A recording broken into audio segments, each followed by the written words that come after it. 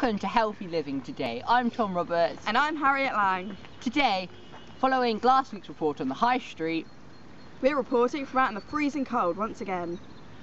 Today we sent out our reporter, Zoe, to go and find out more on the streets of Botley about people's personal health and healthy lifestyles. Exercise. Sometimes daunting, but usually, once you get out there, exhilarating. It was estimated in 2007 that by the year 2050 a quarter of all children would be obese.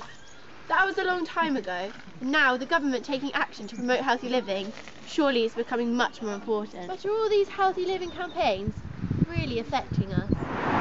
I think it's a bad idea because I don't listen to it personally, because I still go out and buy all rubbish food, and I'd much rather my taxes go elsewhere and like fighting crime, helping disabled people, old people, poor people, and going to aid to different countries. So I think it's a waste of time. I think it's a good investment. We wondered how this was affecting the new generation, so caught up with 15-year-old Chloe from Botley, Hampshire.